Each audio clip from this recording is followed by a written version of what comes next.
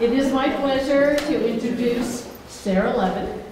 Sarah is the Director of Grassroots and Community Programs at the Secular Coalition for America, SCA, a nonprofit advocacy organization based in Washington, D.C. that amplifies the political voice of non-theistic Americans and represents 19 national member organizations, including the Society for Humanistic Judaism. Since joining the Secular Coalition in 2013, she has managed and grown the Secular Coalition's state advocacy program and implemented various grassroots campaigns on the national and state level. In 2014, she led the Knit a Brick campaign to protest the Hobby Lobby versus Burwell decision, which allowed closely held for-profit corporations to be exempt from a regulation religiously objected to by its owners. 1,600 knitted and crocheted bricks from activists within all 50 states and 5 countries were stitched together to build 3 large walls of separation, which were marched from the Supreme Court to the Capitol to demand action in Congress. In 2016, Sarah launched the SCA's political party organizing program, and the first ever Secular Caucus was established at the Texas Democratic Convention. At the convention, 3 secular policy resolutions were incorporated into the Texas Democratic Party platform. Since then, the SCA has helped to establish secular caucuses in Arizona and Nebraska state Democratic parties and in the National Libertarian Party. You might be interested in listening to episode number 203 of the Friendly Atheist podcast, where Sarah discusses the importance of defending the Johnson Amendment, which Sheila mentioned last night, which prevents all charities, including religious institutions, from using tax-deductible contributions for partisan electioneering. Her TED Talk, entitled Lead with Feelings, Not Facts, How to Talk Secular Values, stresses why it's important to lead with your values when advocating for change, and it discusses strategies to articulate those values in an authentic, compelling way. Sarah is committed to getting atheists, agnostics, humanists, and other non-theists a seat at the table in public policy, and empowering them to be effective advocates for the separation of church and state. Please welcome Sarah Levin to lead us in a workshop entitled A Guide to Grassroots Organizing for Secular Political Power. Hello, everyone. Hello. Thank you for coming. I've been wanting to come to a SHJ event for a really long time. I mean, my name is Sarah Levin. You might have guessed I'm a secular Jew myself. So I feel very, very at home. Are you the first audience who told them this? Yes, absolutely. So my first question is, before today, raise your hand if you had heard of the Secular Coalition for America. That's great. That's actually most of you, but there's a few of you who didn't raise your hands. So I am actually going to play a short video that gets me pumped up every time, but it gives you an idea. It's about our lobby day, but it really tells you more about who we are and what the Secular Coalition for America does. Now more than any time I can ever remember, we need people engaged because the stakes have never been higher. Thank you all for being here tonight. This year marks the 15th year anniversary of the Secular Coalition for America. In the beginning, we were working just to be able to hire one lobbyist because we were all volunteers. Each year we continue to grow. I see a bright future for us. Today we represent 18 national non-theistic organizations. We represent the largest religious demographic in the United States. Well, the United States of America is not a theocracy, and on our watch it never will be. We talk so often about our shared secular values. Those values include freedom, inclusion, equality, and knowledge. It's a uniquely wonderful thing when we have lawmakers who not only share those values, but they live those values. And a secular person has just as good a claim to understanding the truth as a person who is religious, correct? Well, I'm not sure. For the last 5 years that I've been a member of the State House, I am the only member in the Pennsylvania General Assembly that doesn't swear in on a book of faith. And the Secular Coalition is an organization that has supported legislators like me. We hope to see you all at Lobby Day tomorrow.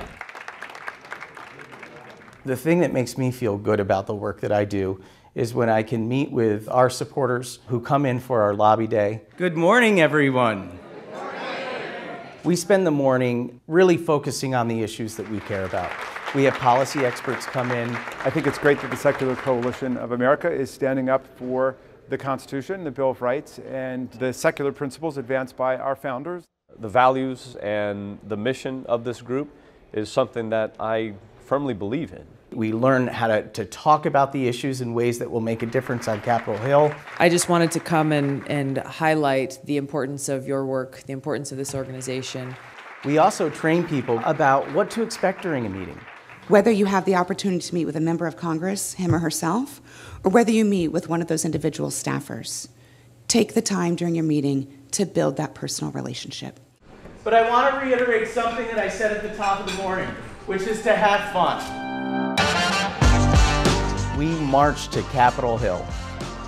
This is really just very exciting. This is what makes things tick.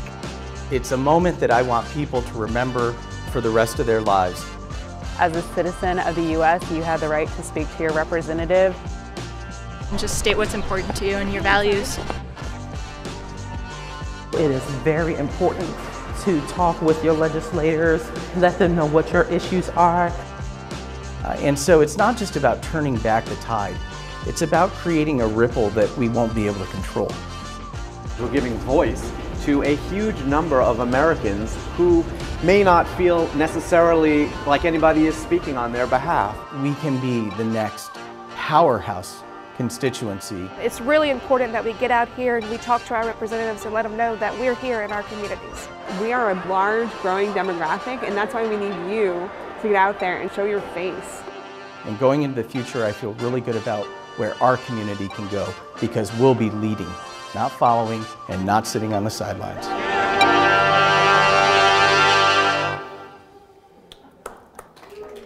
Yeah. And that clip with Paul Golan was not just edited in for this event. No, it's always been in there. It's always been in there. If any of you are ever coming to DC, if you give me 2 or 3 weeks notice, what I'd love to do is schedule meetings with your congressional offices. And I'll give you materials on what we're working on, prepare you, and we'll walk in together. I arranged a meeting for Paul, and he actually met with Representative Steve Cohen in person when he was in DC. So today, we're talking about building secular political clout, the path to a secular voting bloc.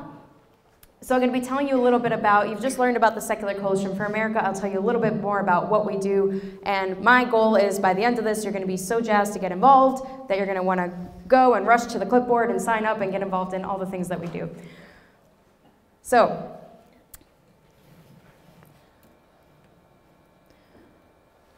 I know a lot of you know us already, but our mission is to increase the visibility of and respect for non-theistic viewpoints in the United States and strengthen the secular character of our government as the best guarantee of freedom for all. I often get asked, and by the way, we work very closely with Americans United. I know Rachel mentioned that yesterday. I get asked a lot what the difference is between the two of us, and I think this is one of the most important things. It is written into our mission to represent non-theists. Part of my job isn't just advocating for separation of church and state and evidence and time-space policy, it's educating congressional offices about all of you, and about our member organizations, and about who non-theists are and what we aren't. If I know that there is a local secular community group in a district, I will mention it. So when I met, and we just did our 100-day pledge where we met with every freshman congressional office in the first 100 days of the new Congress. Why? Because they need to know who we are and who our constituency is, and that's part of our job. So when I met, for example, with Kansas, the 3rd District of Kansas office, Representative Sharice Davids, I knew that Kansas Oasis was in that district, and so I made sure to talk to them about that. Why? visibility and respect of non-theists, and because what I want them to do is realize that when they're planning the schedule for their boss to go out to the community and get their photo ops with the firefighters and the religious communities and whatever constituency groups they visit, shouldn't we be on that list? Yeah, we should. We should. And that's part of what we do in DC. But we need your help to build those relationships, and that's what we're going to talk about a little bit today. If you can't remember anything else about who we are, we're your lobbyists in Washington. You have federal lobbyists representing you in Congress and the White House. We actually were going to weekly events at the Office of Public Engagement with the White House under the Obama administration. We haven't been invited back with the new administration. Yeah, I don't know. So, yeah, I'm trying to figure out what's a better way to do this. I'd like to have it. Is there a clicker? Okay, yeah, sorry about that. So, breaking down what we do coalition building, lobbying, and grassroots advocacy. All of this comes back to our primary goal of representing you in Capitol Hill. So we are a coalition of 19 member organizations, right? We lead, convene, and facilitate cooperation among those organizations. So there's a lot of stuff that we do that you're not going to see us talk about publicly, but I wanted the opportunity to talk to you about what's happening behind the scenes. When we were first founded, we were the only lobbyists in DC, and we could use 50 lobbyists in DC. Now, we're not the only organization that has lobbyists. American Atheists, American Humanist Association, FFRF, Center for Inquiry, all have lobbyists now. And that's fantastic because the things we're getting hit with every single day, we need to be working together and to have as many voices as possible. And so what we do is we convene what they call themselves the cabal of lobbyists and lawyers. And we convene them monthly to make sure that we're sharing intel, we're sharing resources, and we're working together, and so that we can specialize. You know, who's leading on this issue and how can we support you in putting together all the sorts of materials and research that needs to be done to educate members of Congress and support the issues that we support and oppose the issues that we oppose what our opposition is doing. We also convene all of the executive directors, including Paul, once a year for our annual members meeting to make sure that we're all on the same page about where the movement is going, give all of our members an update on what we're working on their behalf, and again, sharing resources and sharing ideas. The coalition, you know, all these member organizations, what brings them together is separation of church and state. You know, they all organize themselves very differently. You have the congregational model here, but then you have the humanists and the atheists who maybe meet in the bar or meet in the library once a month. You've got ex-Muslims, and the way they organize is completely different. But this is the thing that brings us all together.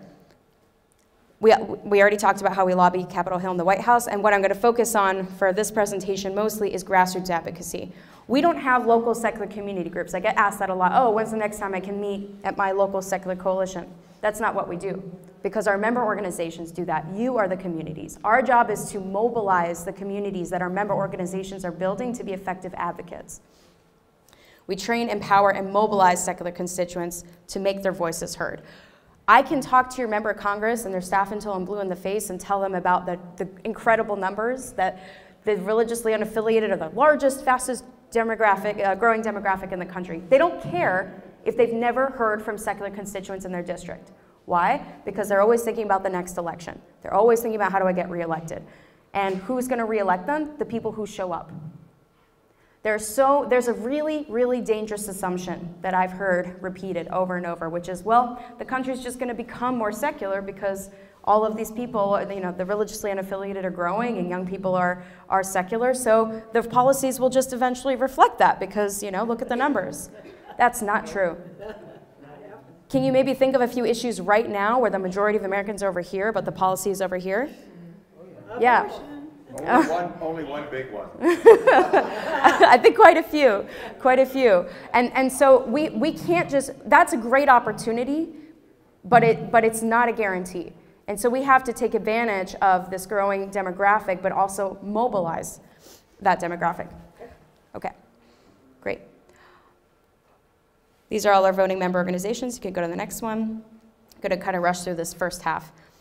This, I just wanted to show you a picture. These are all our member organization executive directors together. You can go to the next one. Yes. I actually like the next picture with the banner, but I'm laughing like a crazy person, so I want you to see me normal first before you saw this one. And then this is the members meeting in action, where what we're doing here is actually having our executives map their programs. And all this, we called them spheres of influence. We had all these big post-its. This one says military, this one says business, that one says media. We had one for schools. And they were mapping out where each organization, what sphere they are organizing in, so we could see the overlap and find opportunities. Oh, you're working in this sphere. How can we work together on this? And also where we're not. Do you see how empty that business is? One is, so we had a very productive conversation about what is the secular community doing to engage businesses. That's going to be very important because that was huge for the LGBT community. Look at Georgia, for example. Both chambers had passed a religious freedom bill that would have just allowed individuals, nonprofits, including those getting state funding, to discriminate on the basis of religion. The governor vetoed it. Why? Not because he supports religious freedom the way we envision it, but because there were big businesses that were threatening to pull out. And he didn't want to end up like North Carolina, which lost a lot of money for passing a discriminatory bill. And so getting businesses on our side is going to be very important. And then on the right, you see we have a panel of our lawyers. We also had a panel of our lobbyists. So just know, and sharing this with you, because you're not going to see this publicly as much. But just know that this is a hugely important thing that we do, that we facilitate the cooperation among our member organizations, not just at the executive level and among the lobbyists and lawyers, but actually last year we started 2 working groups, one with all the communication staffers and one with all the grassroots staffers, the people who do what I do across all of these organizations. Sheila is on those calls representing Society for Humanistic Judaism. Believe it or not, before those working groups, a lot of them didn't know who Sheila was. A lot of them didn't know each other. And how are we going to be stronger as a movement if our staff who are working on the same things don't know each other? And so the coalition stepped in to make sure that we have those connections, and some great joint projects have come out of that, including the Secular Week of Action, which just started yesterday. And that is something that is all of our member organizations are participating in. We have all of their local affiliates signing up to do all kinds of actions, social, charitable, and political, because together we decided we want to change the narrative around the National Day of Prayer and contrast prayer with action. One more project I'll give you 2 more stories to give you an example of this, and we'll move on. I want to give you an example of what facilitating lobbyists and lawyers means in real time. So when any administration wants you to miss something, they drop it on a Friday, especially if it's a 3-day weekend. So what happened, not last year, I think it was might have been 2017 in October, the Columbus Day weekend, the Friday before, there were 2 big bombs dropped by the administration. One was a new Health and Human Services rule that would make it harder to access birth control. And one was a memorandum issued by the Department of Justice on religious liberty. And that memorandum, and the memorandum was instructing all of the executive agencies to interpret religious freedom in the most extreme way possible in their rulemaking and implementation of laws. All of the media and most of the big groups, including ACLU, were looking at the birth control rule. Nobody was talking about this memorandum. And this memorandum was like if the religious right had written a letter to Santa and, with all the things they want, they got all of it, including, of course, restricting access to reproductive health care. But it was everything you could possibly imagine. Johnson Amendment was in there, everything. Well, about a week and a half after that, Attorney General Sessions was going to have his first public hearing in front of the Senate Judiciary Committee. And if you think back to that time, there was so much that had happened. There were so many things that senators were going to be asking him about. There was DACA, there was gun control, there was drug policy. And at these hearings, as a lobbying group, what you want is for them to ask the official a question about something that is a priority for you, because all the national news have their focus. People are watching this. It's a great way to get visibility on the issue and to get the official on the record on the issue. So we were competing with a lot of interests to try, but our goal was to get at least one senator on the committee to ask a question about this memorandum of the Attorney General. But we only had about a week and a half to do it, and it got dropped on a Friday. So what do? We had to do a few things. First of all, we had to set up meetings with all of our allies on the Senate Judiciary Committee and their staff to inform them about the memorandum, give them a list of questions that we would suggest them asking. So someone had to set up those meetings. Someone had to do the analysis of the actual memorandum and digest it, because you can't just hand them this stuff. You know, they have so many things going on, and a big part of lobbying is basically just taking big ideas and making them into 1 or 2 page and handing them to staff so that it's really, really, really easy, point by point, and drafting the questions. In only about a week and a half. If only one organization was working alone, this would have been nearly impossible to do. But because we have this group of lobbyists and lawyers that we could spring into action, even though most of us had off that Monday, we got on a call, we said, who's doing what? You're doing this, you're doing this, you're doing this, go. And we got all of that done together. Not 1, but 3 senators asked Attorney General Sessions about the memorandum. In fact, Senator Hirono from Hawaii used our question verbatim. We were watching the hearing, and I jumped out of my seat. I was like, that's our question! And I can share this with you here, but we don't share these things publicly generally. Why? Because, you know, that's not strategic lobbying. You know, these are things that happen behind the scenes, but we're doing it on your behalf. And we're doing it together by combining our resources. So I'll take questions at the end. Okay. Okay, next. Will you remind people what the Johnson Amendment is? Yes, the Johnson Amendment is part of the IRS code. It prohibits all 501c3s, including houses of worship, from endorsing or opposing candidates for office and electioneering, giving campaigns money. And C3s are the 501c3s are the nonprofits that when you give them money, it's tax deductible. Okay, and then this is a picture at our annual members meeting. We also did a mini lobby day for all the executive directors and brought them to the Hill. You can't really see, but Paul was there as well. Right, that's Jamie Raskin, lower right, and Paul's on the far left. Yeah. Oh, really quick, who's heard of the Congressional Free Thought Caucus? Yes. Okay, a lot of you haven't. This is really exciting. So at our lobby day and our awards dinner last year, Congressman Huffman from California announced the establishment of a Congressional Free Thought Caucus that specifically, if you look at their mission statement, not only supports separation of church and state, but is talking about defending the rights of non-theists. So for those of you who don't know what a Congressional Caucus is, members of Congress form these sort of interest groups around any number of issues. It might be an agricultural caucus, it might be a border state caucus, it might be, I mean, there's a caucus for almost everything, both for issues, for ethnicities. There's a Congressional Black Caucus, and it's really a springboard for legislation, for them to come and decide, okay, this is what our common purpose is, what are we going to do about it together as members of Congress. It also becomes a direct channel of communication for outside groups and lobbying organizations and nonprofits who share that interest to work with them directly. And it makes it a lot easier to introduce proactive legislation and those sorts of things than, you know, traditionally we're just going from one office to another and trying to get them to coordinate with each other. They're self-organizing for a specific purpose. So there, of course, is a Congressional Prayer Caucus as well. But now we have our own caucus, a Congressional Free Thought Caucus, and this is really a huge deal. I can't really overstate it.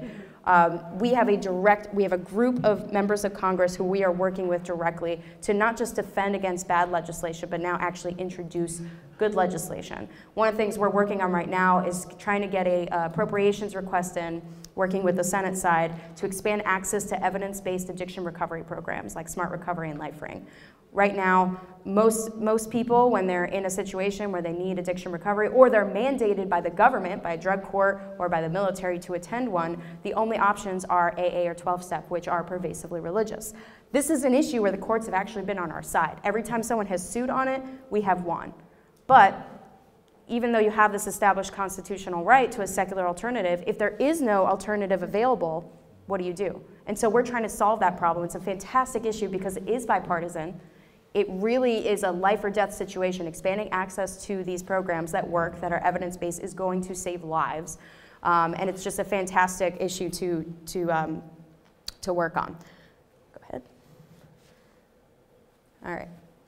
Oh, this is just an example of, remember that memorandum I told you about?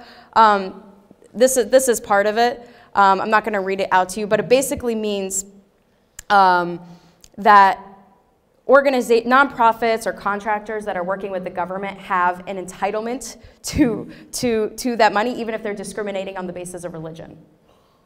That was part of the memorandum. You can go to the next one. This is my favorite. RFRA, which is the Religious Freedom Restoration Act, this was the basis of the Hobby Lobby decision.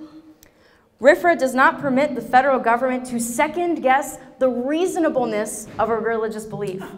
This was in that memorandum that almost no media was talking about, but our community sprung to action on.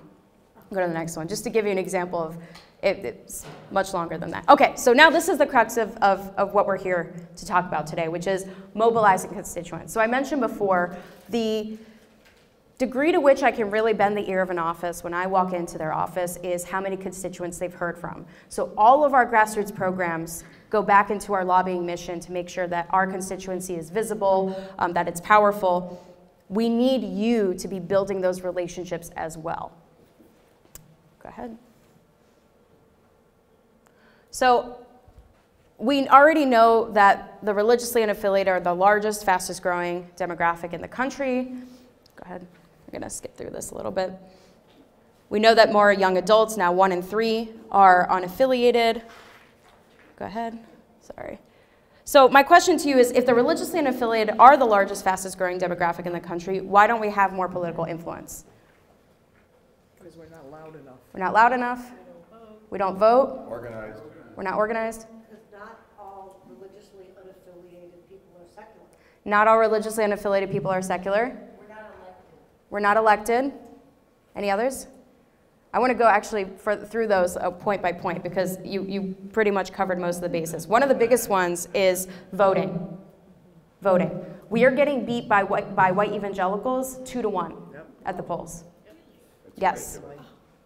Huge, huge gap. It's gotten better. I think the last election we got to 17%.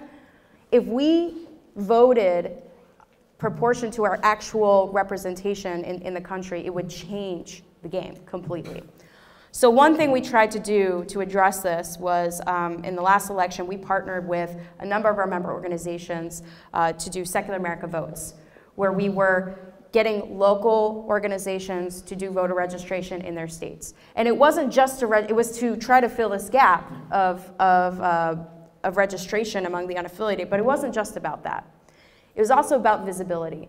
We said to any group who was participating, we will send you free shirts, free buttons, free stickers, whatever it is, as long as you register voters visibly. Because a huge part of political influence for candidates is which organizations, which movements are showing up and are part of voter registration. We know from the last election that voter registration played a huge part, especially for Democrats. I've been in the room with, elected officials, members of Congress, talking about their races, and especially, for example, Senator Cortez Masto, when she was talking about her race, it was voter registration, voter registration, voter registration. A place like Nevada, that's what really makes a difference. What that means is whatever organizations, nonprofits, local or national, that were working in Nevada to do voter registration, you'll bet they had a relationship with that campaign, or that they were on the radar of that campaign. And so doing voter registration isn't just about registering voters, of course it is, but it's also about getting on the map as a constituency that has ground game when it comes to our electoral system. And so I really, really encourage your congregations to get much more involved in voter registration, not just at the national level, but also during state and local elections, because the more local you get, the more impact you can have. You need to do a little bit more work and you can get on the map because so few people are involved. I don't have the magic answer of why we have this huge gap. I have a feeling it has to do with the same reasons that a lot of young people aren't voting, because there's a big overlap there. And the reason that someone who's unaffiliated isn't voting in California versus in Tennessee versus in Texas might be different, which is why you being on the ground, registering voters and actually talking to them, you might be able to figure it out and get better every single cycle. So our vision is for local secular communities every single cycle to be involved in the voter registration process. Paul Golan was talking about gathering data early today. That's something we need to do when it comes to voter registration, because we don't have the answer, the silver bullet of why are we getting beat 2-1.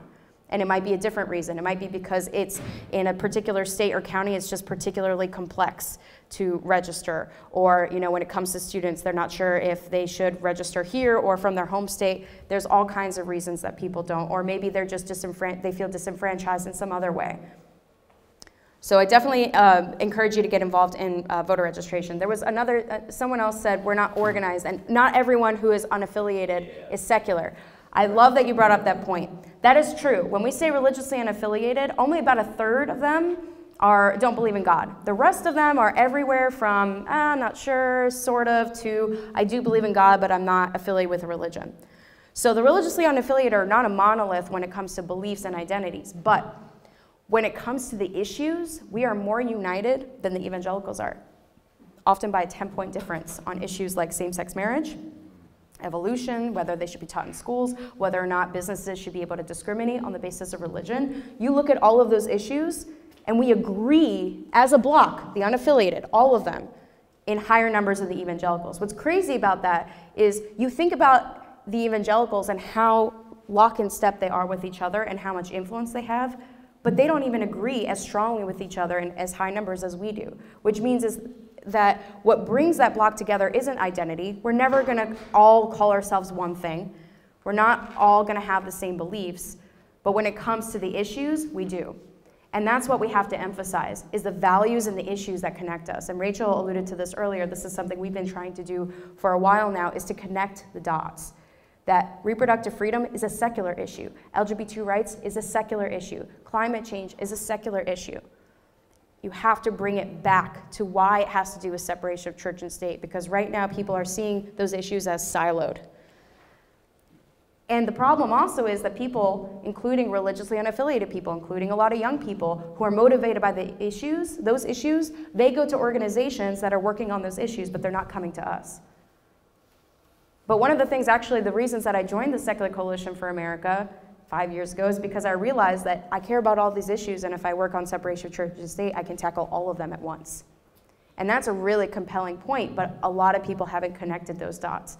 And so if you're going back and talking about activism in your communities, one of the things I would recommend is thinking about the issues that you're going to be focusing on, how you're going to message those issues to people who care about them.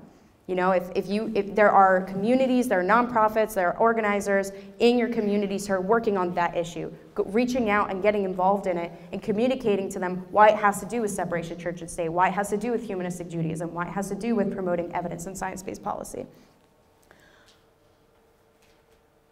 So I wanted to show you some of the numbers. 74% of the religiously unaffiliated support abortion in all or most cases, while 61% of evangelicals oppose it. 85% of the religiously unaffiliated support same-sex marriage, while 59% of evangelicals oppose same-sex marriage.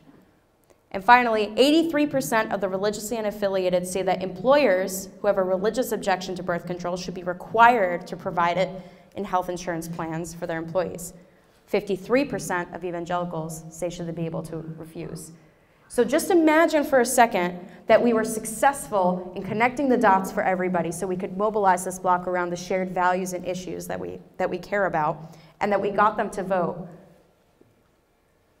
We will blow this political system out of the water and take back control, because we already have the agreement, but people aren't looking at each other and realizing, oh, we all agree on these issues. This is the thing that brings us together. So, what can we do about it right now? So we talked about, I want to talk about our home district ground game, I talked a little bit about Secular America Votes, and then I'll talk about the party organizing. So home district ground game, we want to be building relationships with lawmakers. They need to know who your communities are, who humanistic Jews are, and the issues that we're prioritizing. So the Secular Coalition, we're in DC, we're lobbying these offices regularly. We are building a rapid response network. And this is what I really love all of you to sign up for today. What you do is you go through one training with me on all the nitty-gritty details of preparing for and scheduling a meeting. So all of your members of Congress have a DC office. They also have home district offices. Who's gone to their home district office for the member of Congress? A few of you. State is great too. I'm talking about federal, but state is great too. So what we're doing is we're building teams of constituents who are actually scheduling meetings and sitting down with either the member or their staff and building a relationship and talking about an issue. And if you are signed up for action alerts, that's great, keep doing that. But just so you know, what action alerts do is they take all your information and they throw it into the web form on the website of the member of Congress.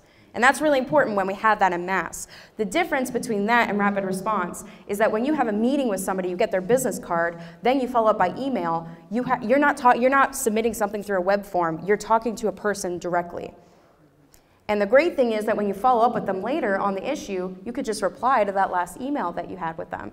And just think about the psychology of that in your inbox. You get all these emails, but then you're going to read one that shows up as a thread because that means you've talked to that person before, right? That's something I do is instead of starting a new email, if I can, I reply to the last one, even if it was months ago, so that they can see we've talked before. Especially if you've established that relationship face to face. They have a face to a name. That's a big part of this, is having that home district meeting so that you know Joe or Susan or whoever it is who works in that home district office. And I want to tell you about the relationship between the home district office and DC. The home district office is very important because remember, again, politicians are thinking about the next election.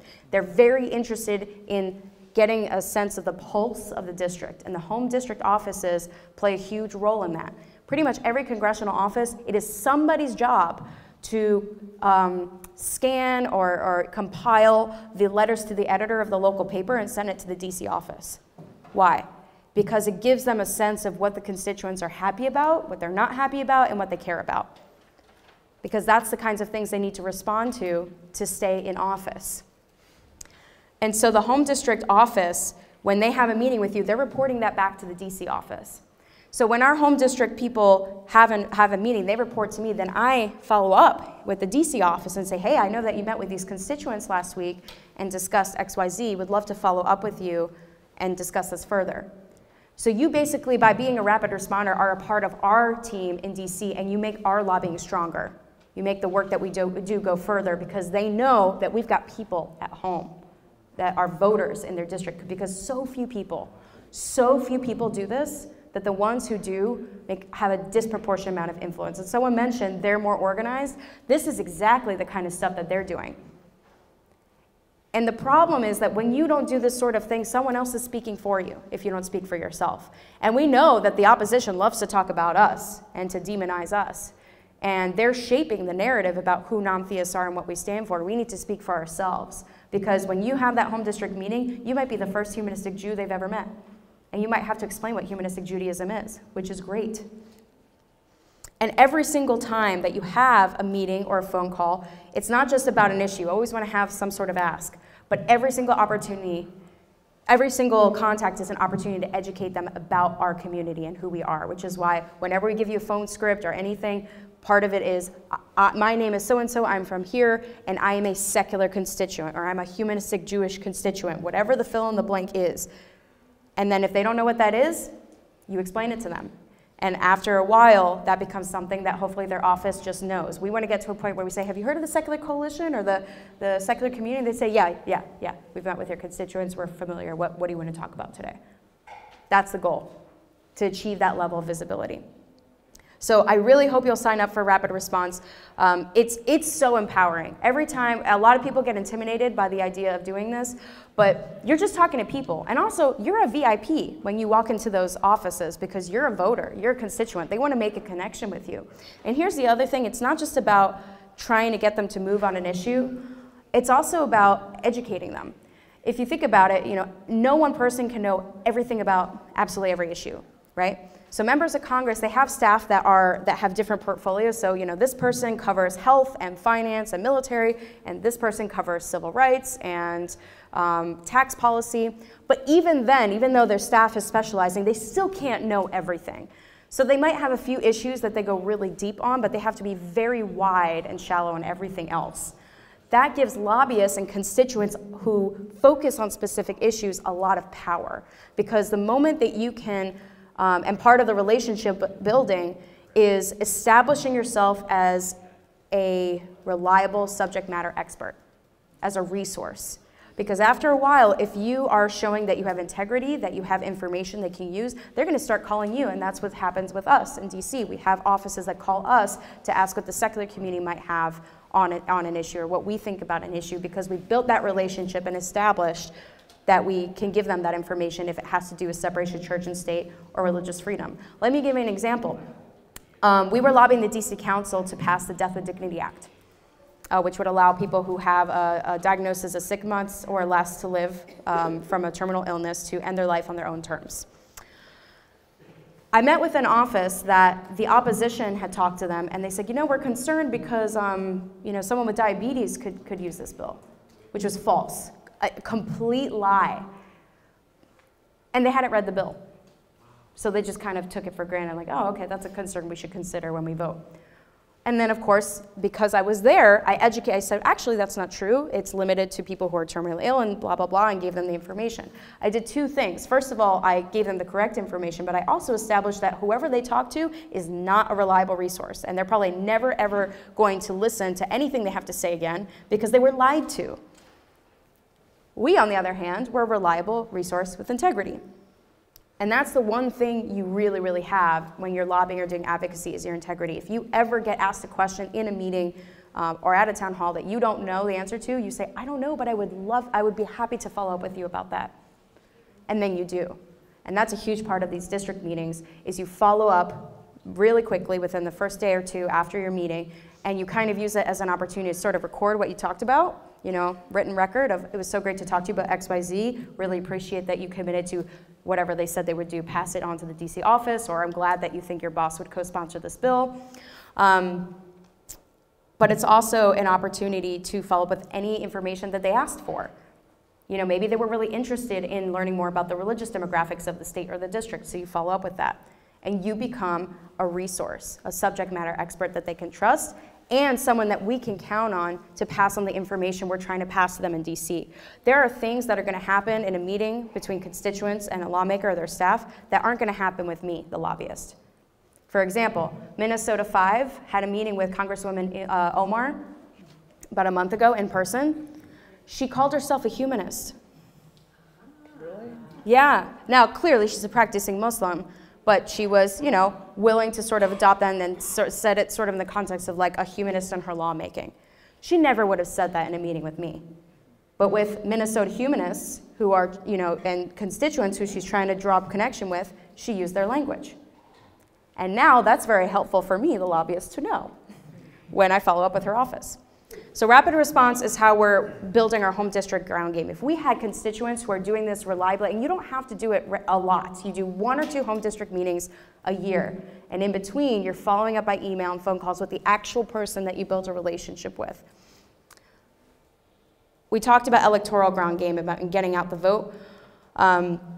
Engaging with candidates as well. So if you're paying attention to the campaign, see if they're going to stop by your town and try to organize a group to go and ask them a question on the record and record it about an issue that you care about. I want to talk about party organizing too. So Evelyn had mentioned that the Texas caucus was the first ever at the Texas Democratic Convention. We've gone a long way since then. First of all, that first time we did that, we had very little marketing that we had done. We had no idea how many people were going to show up, but really what happened is people saw Secular Caucus on the program and they made a beeline for it. We had 300 plus people standing room only in that room for the first caucus. When we did it again last year, we asked the room to raise their hand if they were a person of faith, and half the room raised their hands. People of faith coming to a secular caucus because they care so much about the separation of church and state. I want to talk about what this does. Why have a secular caucus? And this is different. I know, you know, caucus, it gets confusing. There's the Congressional Free Thought Caucus, that's legislators coming together to caucus. But these are people who are activists in their political party, forming an internal interest group to move the party in a certain direction.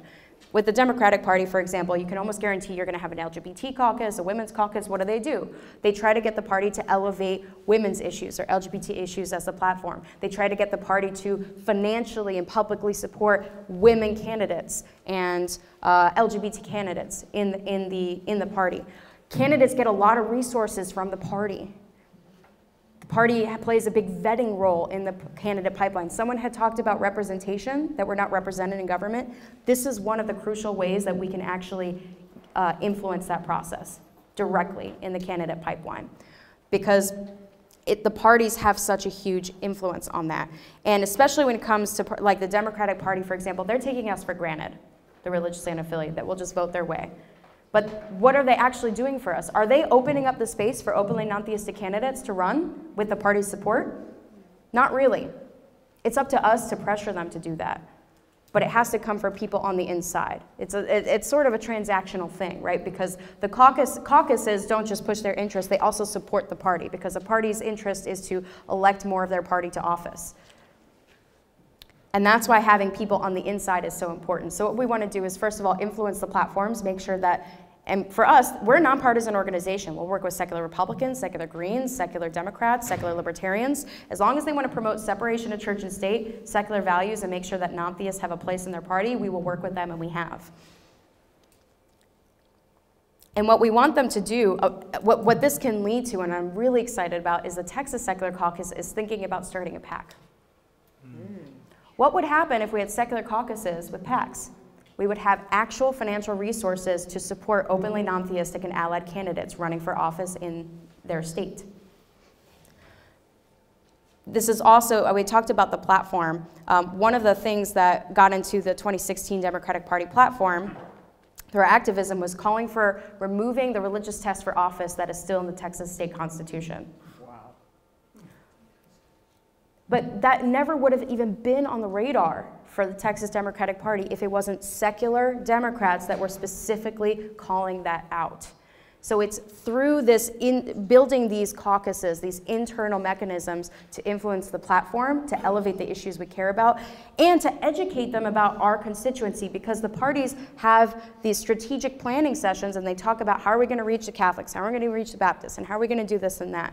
They need to be educated about our constituency. What are you doing to fill the gap, that 2 to 1, you know, what resources are you putting into getting the religiously unaffiliated engaged? And also educating them about things like how to talk to secular constituents and how to make sure not to accidentally exclude them. We still see candidates across the political spectrum, including the Democratic Party, making mistakes, you know, saying things that conflate faith and patriotism, which excludes us. Saying things that would imply that they are better qualified because of their faith. And they can make very, very little changes to their rhetoric to make sure they're inclusive. You can say you're inspired by your faith to serve, but there's a way to say that without implying that that makes you better qualified, and therefore more qualified than a non-theist. These are very nuanced conversations. How are we going to get that message to the party? Through the caucuses. So my question to you is, if you know, or I guess my challenge to you is, if you are active in your party, whatever party it is, come talk to me. If you know somebody who is active in their party, because that's the ingredient that we need. These caucuses are actually not that difficult to organize and to get going. The hardest part is identifying the people who need to start them, which are people who are not just registered or affiliated with the party, but active in it. And that can mean they go to the state conventions. It can mean that they maybe serve on the local chapter of the party, on the committee. Or maybe they just go to the meetings regularly. So if you are one of those people, or you know somebody who is, come talk to me. We can help you, and we can network you with the other caucuses that are coming up across the country. All right, we talked about rapid response. We can keep going. Secular America Votes. We actually got covered by the Wall Street Journal. Secular America Votes. That was pretty cool. We held 34 registration drives in 15 states in our first year, which is not bad for starting from scratch. And, oh, I want to, not so good. This is actually a picture of the 2018 secular caucus at the Texas Democratic Convention. You can see there's people all in the back, all on the sides, and they were sitting on the floor at the front. And what was really cool is we had organized to have 5 candidates speak to this group, but because there were candidates roaming around, they saw how full this room is, and we just had them coming in. Can I come talk to these people? Can I come talk? And they all, of course, made sure, because they know they're talking to a secular caucus, to talk about how much they support the separation of church and state and all of that, right? Think about that. Candidates running for office in Texas coming in saying, I want their votes, I'm going to talk to them about why they should vote for me. That's what these caucuses are doing. And then I really quickly want to pitch something else that we've started doing. So I mentioned that we don't build communities, we mobilize them. But something we realized is that a lot of the local communities are feeling very disconnected from each other. And that's not good for us, because that makes it very difficult for us to mobilize them to take action. We did a pretty comprehensive needs assessment last year where we tried to get a snapshot of where grassroots organizing in the secular movement is. And we asked lots and lots of questions. We did a survey, we did informal interviews on the phone. And one thing that came up again and again, I asked 2 questions. I said, how connected does your local group feel to national organizations, and how connected do you feel to the groups around you in your area? And I was really, really shocked to see how bad the responses were, and it was actually flipped. I thought they would say they felt more connected with their local groups than national, but it was actually the opposite. Reporting a lot of, there was just a lot of people saying they felt very disconnected from their area. So something we did this year is we funded 3 leadership summits in 3 different regions. And the summits were not conventions, they were basically like retreats for organizers in the same region to get together. Because the problem is we have conferences like this, but they tend to be for a specific niche, like this is for SHJ leadership, right, which is great. Or even if they're more open, they're national in nature, so it's expensive for people to go. So the people who probably need the most help as local groups are the least likely to attend those national conferences because it's so expensive to send people. And so what we wanted to do is to make it very, very localized, to be in a region and open to everybody, whether it's an ethical society, a humanistic Jewish group, an atheist group, a humanist group, an Oasis, whatever it was, as long as they were secular, an Americans United chapter, a Sunday assembly, whatever, and keeping it local so that it was not that expensive and people could actually drive to it.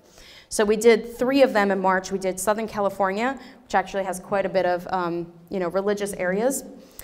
We did it in Greenville, South Carolina, and we worked with the Nashville Nuns Convention to add a Sunday program for organizers.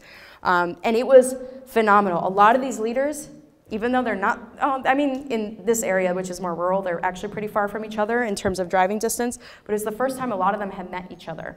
And there were 3 main ingredients to this. One was skills building. We asked them, what do you need? Do you need fundraising training? Do you need social media training? Do you need help with your programs? Whatever it is, let's focus on that. And either bring in an expert or you can teach each other. The second thing was networking.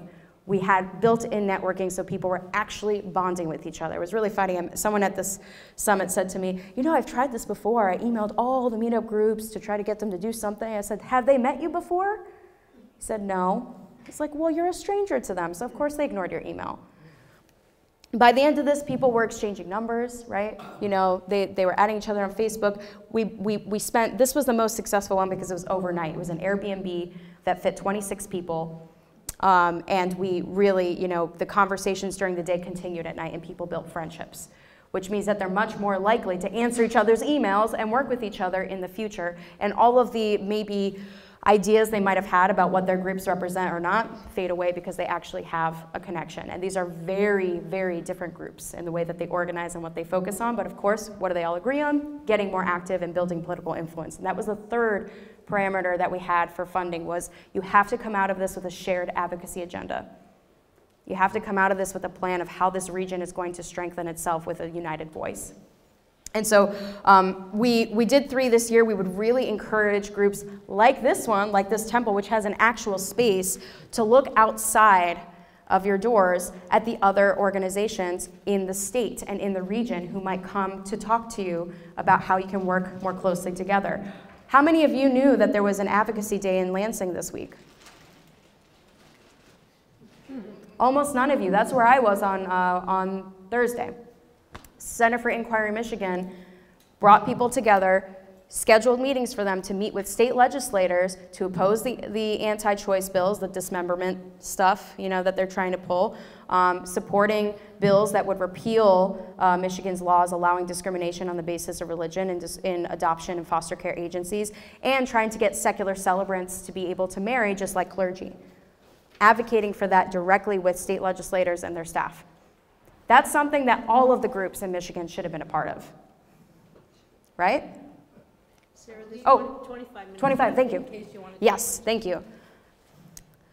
Go to the next one. Oh, and we got some coverage from Religious News Service on those. Okay, that's pretty cool. Okay, and I do really quickly want to talk about values because, and this is something that Rachel had touched on. We realized as a lobbying organization, we have this great resource. It's called the Model Secular Policy Guide. It's every single issue that we take a position on, what our policy recommendation is. And the audience, the primary audience is lawmakers.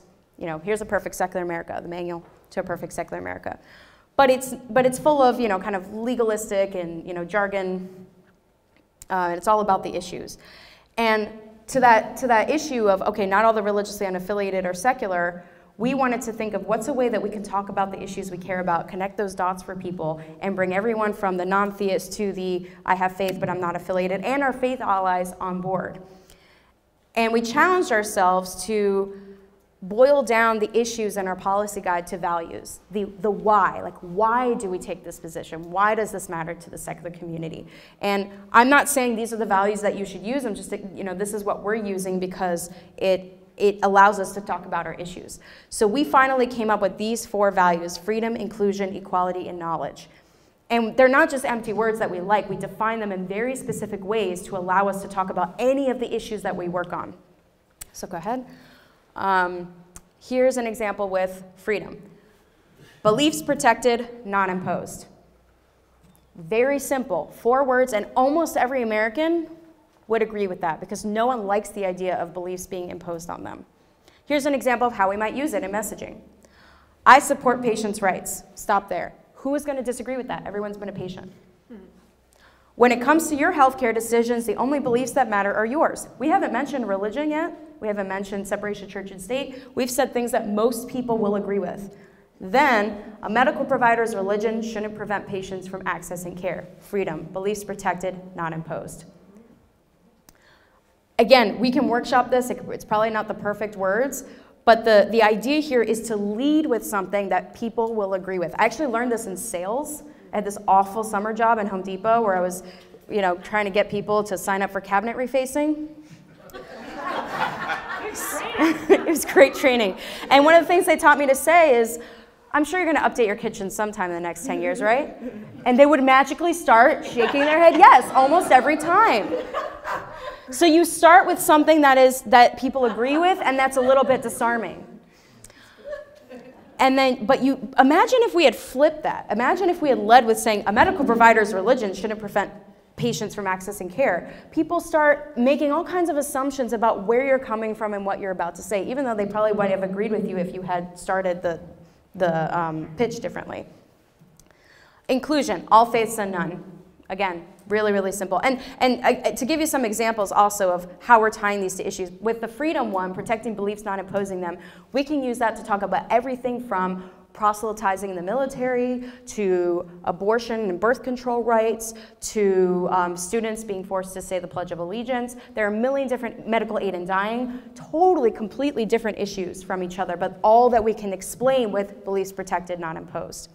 Inclusion, all faiths and none. We can use it to talk about religious displays on government property. We can use it to talk about In God We Trust and Under God and the Pledge. We can use it to talk about how the Boy Scouts shouldn't have a religious test for scouting. Go ahead. I have to say, when I saw this poster at the rally we got together, and I didn't like it because it crosses out, I'm thinking it ought to funnel into. Right, yeah. Good feedback, good feedback. Atheist, you crossed out Jewish, and here I am, you know. So here's an example of how we might talk about inclusion. I support one nation indivisible. Notice the subliminal message, because under God is not there. Every American, no matter who they are and what they believe, should feel included in our national symbols and traditions. Again, you know, very few people would say, no, I don't agree. There are people who shouldn't be part of it. In a secular country, patriotism has no religion. Inclusion, all faiths and none. Again, maybe you don't like exactly how this is worded, but the tool is there of you support this thing that very few people disagree with, and you bring it back to the issue and the value, which is inclusion. Next one is equality. This one was hard because we had to be able to talk about both equality in terms of rights, like you shouldn't be discriminated against, but also responsibilities, like you shouldn't be exempt from public health and safety laws that apply to everybody else. Which is why we came up with unbiased governance, that if the government is going to protect people, they should protect everyone equally. And if they're going to say that this is a compelling government interest, say everyone being vaccinated or preventing child abuse and neglect, that there shouldn't be any exemptions for that based on religion. Child abuse is child abuse, whether it's for a religious reason or not. So here's an example of that. Next one, thank you. I support all families. Who's going to disagree? Families might look different, but love is universal. Adoption and foster care agencies receiving taxpayer funding shouldn't be allowed to discriminate. Equality, unbiased governance. So what I would encourage you to do when you go back to your communities and think about activism, a huge part of activism is having the right message and explaining what it is that you believe in a compelling way that might convince a lawmaker to support you.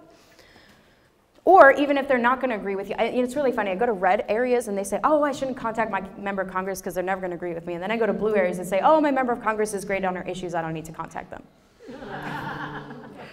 In the red areas, I say, well, first of all, lobbying is a long game, and the first step is visibility. They need to know that there's a constituency that is consistently mad at them. And also, there are things that you might not see. They might not support your legislation, but maybe they, if they get 50 phone calls and you're using up their time every single time they do something stupid, maybe next time, Alec comes over and says, hey, when you introduce this, I'll say, you know what, I don't want to get all of that flack and public shaming for my atheist constituents. I have better things to do, not this time. And you'll never know about that. And at the very least, having that visibility and being on the map is a success in itself. So actually one of my favorite meetings that I had during the 100-day pledge was with the senator from Missouri's office. And the guy who was literally hired as the faith guy for the office, he was so excited to meet with me. He's just didn't agree with anything I had to say. But he actually said to me, he said, I think if we had more conversations like this, our country would be better. Was he a Republican or Democrat? Republican. Okay, and you know what I could get him to agree on? Non-theists in the military. The atheists and foxholes was the issue I chose to talk about, and that's something that we could agree on, is that atheists and foxholes should have equal access to services. Where was I going with that? I'll think of it. Next one. Oh, and then the last one is knowledge. Information empowers. Very, very simple concept, but we can use it to talk about climate change. We can use it to talk about why curriculum in public schools should be secular. We can use it to talk about why it's not okay for the government to be funding crisis pregnancy centers, and so on. Because we can say, just as a general concept, when society and people have all the best possible information, most medically accurate, most scientifically accurate, we're all better as a result. Go ahead, use an example. I support education. Who doesn't? Terrible. Education should focus on empowering students, not pushing an agenda. Now, a lot of people would read that and they're just going to think of the agenda they don't like. We haven't said which agenda we don't like yet. Nobody likes the idea of someone pushing an agenda on their kids. Then, public schools must teach a secular curriculum based on evidence and science, knowledge, information, and powers.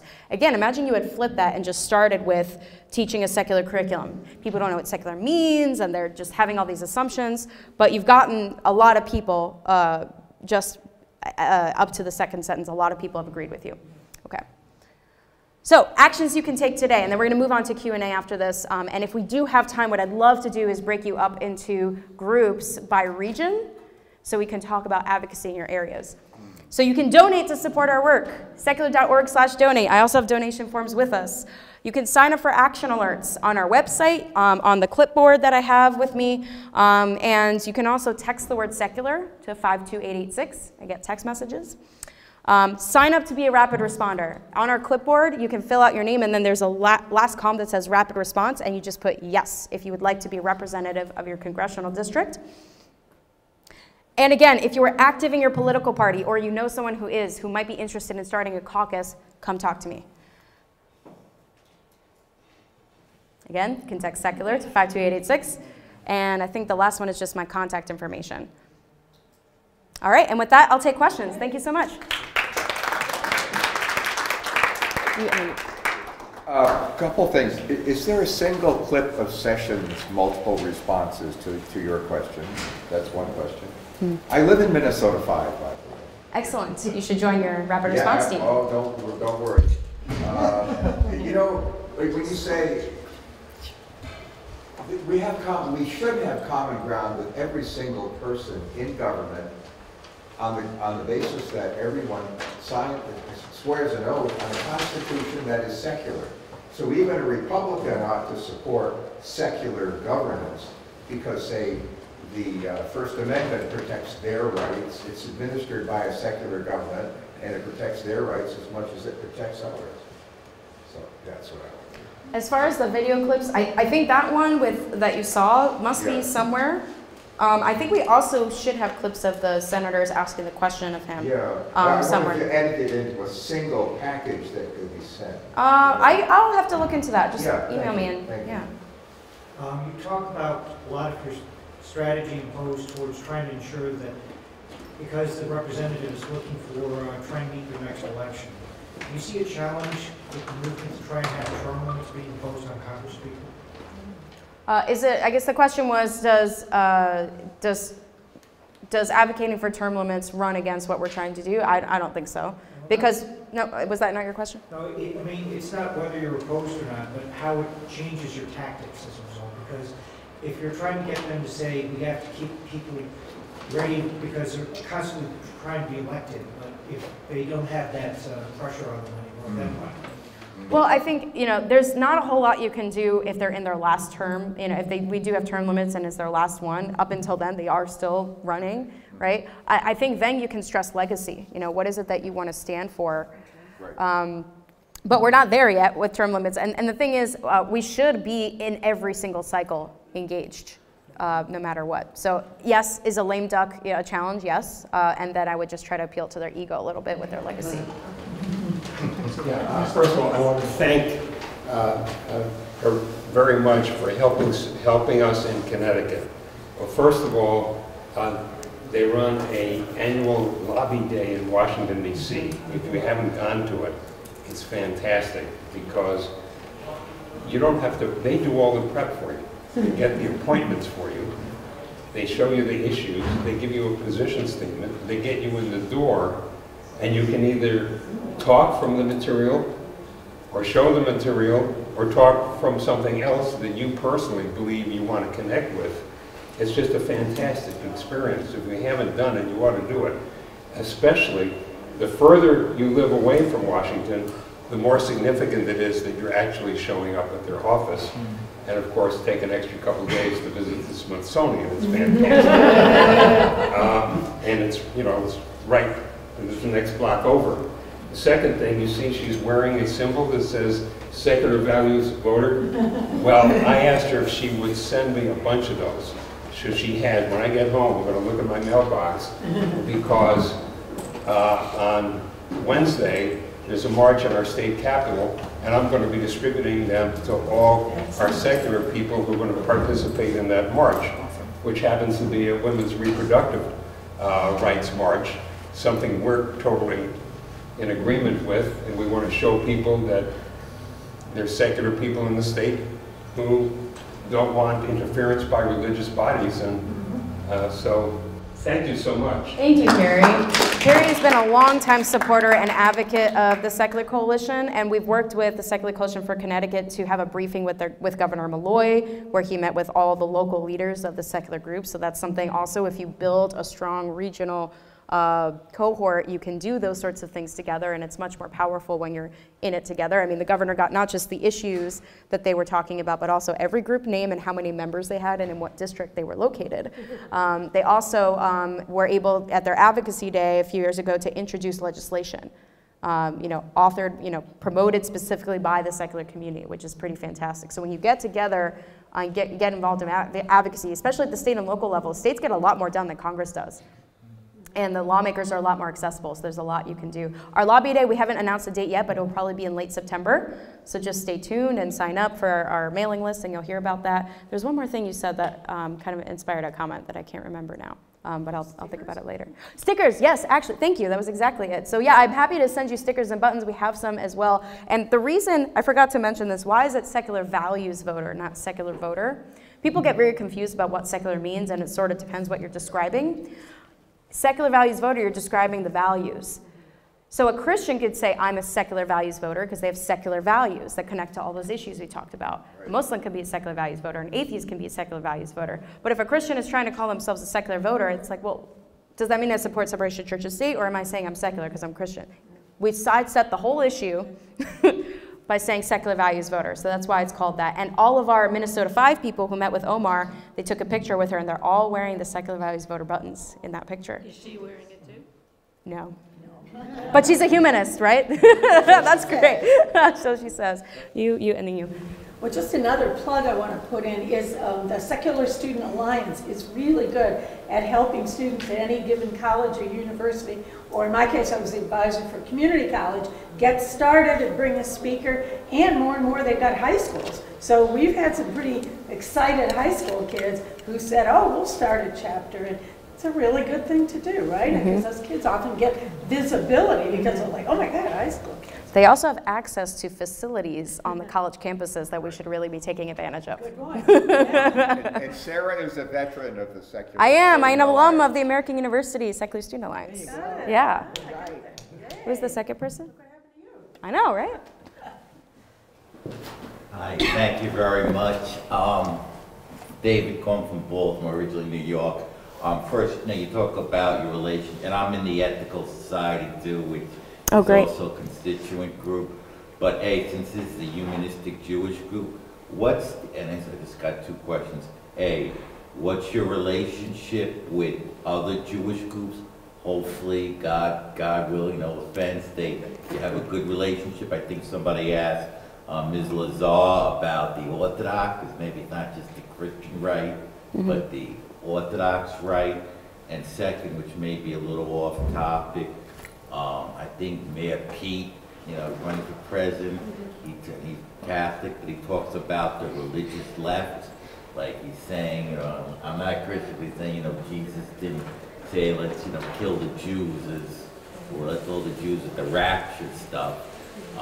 Which maybe talk about the religious left, etc. So we talk about maybe the relationship with other Jewish communities and even the Orthodox.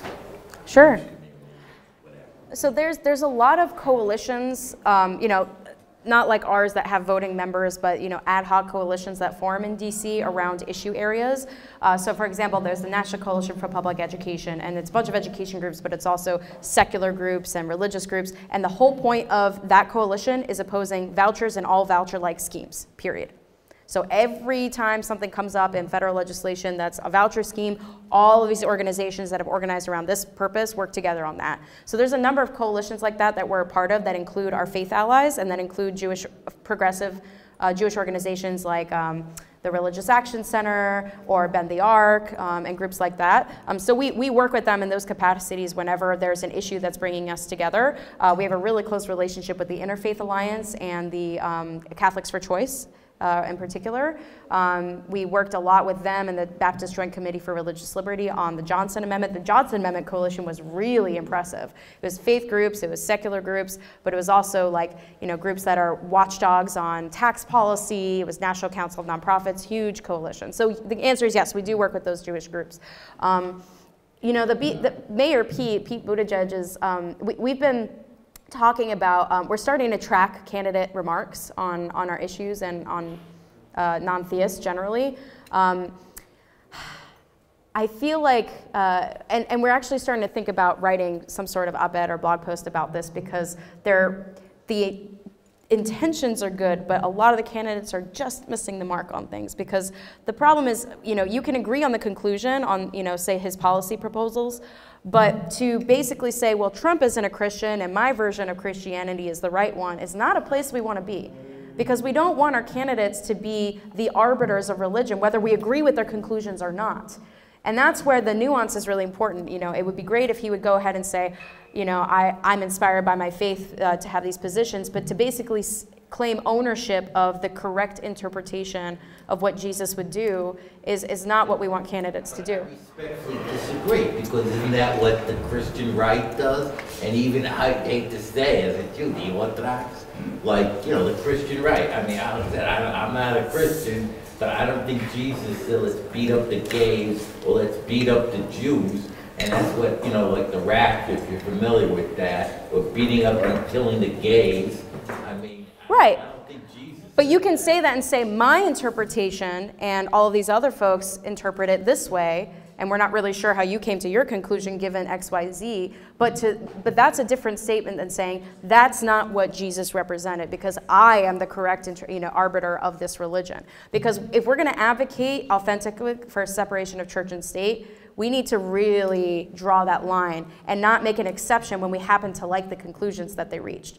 And I think it's great that he wants a revival of the religious left because those are our allies, but we want to make sure that we're not thrown under the bus in the process, that we're included in that. No, that's okay. Thank you. So I want to go back to what you said about non-voters and how that's really the biggest issue to getting candidates that we would want in there. And a lot of it is apathy, which is, it's really, really difficult to mobilize people that are just totally apathetic, totally disillusioned with the entire process. But there's also the very real problem of access. And, you know, having voting day on a Tuesday and, you know, during certain hours and when people are working and, you know, restricted, and I live in Texas, so we know all about restrictive voter ID laws and, you know, barriers to closing DMVs, voting access. And you mentioned there were points of contact in Congress working with the Secular Coalition. Is there you know, proactive legislation happening with, you know, restrictive access to voting? We don't work on that issue specifically because we're confined to separation of church and state issues, and even that is like, our policy guide is like 40 pages and we can't even lobby on all those things. But I would definitely encourage you to work with, you know, local nonprofits and other organizations that are working toward that because it's a really root cause issue. Our voter registration teams in Texas were the most active in the country during Secular America Votes. They registered hundreds of voters, especially in Houston, and students in particular. What I would love to see is for Secular America Votes to develop into a more sophisticated, not just voter registration, but get out the vote to help with those accessibility issues. So there's kind of like two parallel things we need to do. We need to get involved in the issues like that of like, how can we make voting more accessible? That's not something we're working on, but I know that it might be something that humanists can work on, right? So that's kind of the difference. There's humanism, you can cover anything. Secularism is more specific to just governance, not just, you know, social progress. But at the same time, dealing with the current restrictions, what can we do to help people get to the polls? The programs that you're talking about, ongoing programs, I think are very to the point, and hopefully they will be successful. But I'm interested in finding out if you are looking at doing anything in addition to that in advance of the upcoming 2020 election. Yes, that's a great question. So for party organizing in particular, we would really love to see a national secular caucus in the National Democratic Party. And in 2016, we did a reception for secular Democrats. We're probably going to do that again in 2020, and we'd like it to be a lot larger. So we're right now trying to identify people who are secular, who are going to be delegates and alternates to the convention, so that we can hopefully influence the platform of the 2020 convention there. So that's part of that. The candidate pipeline as well, you know, and you know, all of the programs, you know, really, if they're strong, the time to really activate our rapid responders and our party organizers and people doing voter registration is around elections. So it's not like the tactics really change. The only thing, there are things that we're doing, like we're preparing our questionnaire to send to all the presidential candidates. That's something that we're doing, and we'll make that available so that folks can go to their campaign events and ask those questions on the record. But again, I think it's really important to have these regional to have the groups well connected to each other, because for example, if a candidate's going to come to your state and they're going to stop at all these places, we need all the local groups to be coordinating so we can get as many people as possible wearing something that identifies them as a secular constituency to get on the cameras with their signs and be seen as a constituency that's showing up to these rallies, and hopefully if you have the opportunity to record them answering a question. So that all comes back to what is our capacity on the ground to work together and to respond to these opportunities. Thank you so much.